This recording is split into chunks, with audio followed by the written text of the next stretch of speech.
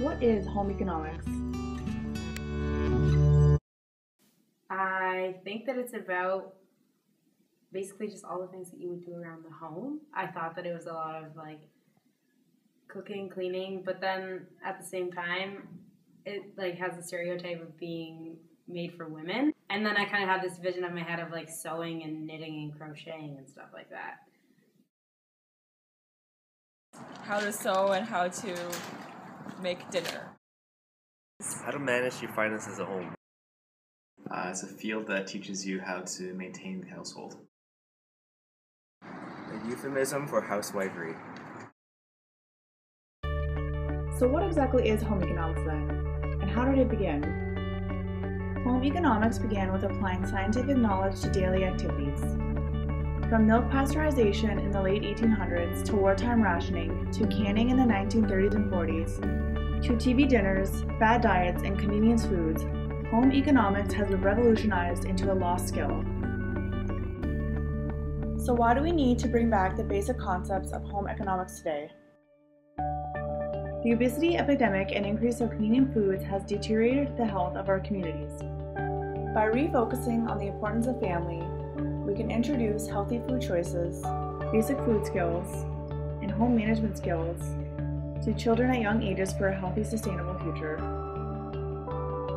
Why are basic food skills important? Our approach to cooking affects how we eat. In a study conducted by English Stringer, it was reported that 18.3% of women and 23.2% of men in the 18 to 24-year-old age group reported having inadequate cooking skills. Home economics teaches basic life skills such as cooking, but also teaches critical thinking. Critical thinking teaches reasoning, analyzing, evaluating, decision-making, and problem-solving skills that can be applied to a broader sense.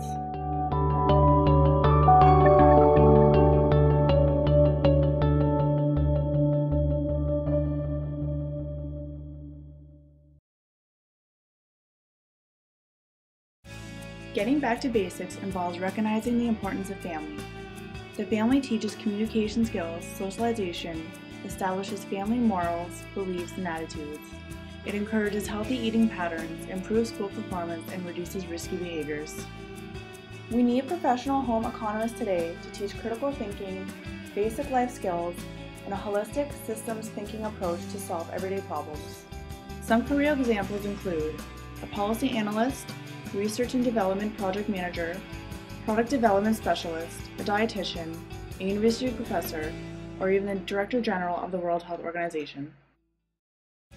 To become a professional home economist, you require a degree in home economics or in a related field, proof of a course about the philosophy and practice of the home economics, and you must be a member of your regional home economic association. Professional home economists have their own code of ethics, beliefs, and moral standards of behavior. The International Federation of Home Economists believe promoting awareness of families' well-being is the basic infrastructure and needed for development.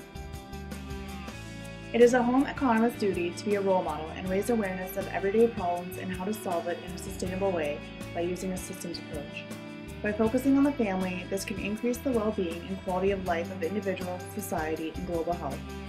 We agree with Miller and others that home economics is a holistic, multidisciplinary, systems approach to address complex practical problems facing individuals, families, and the environment.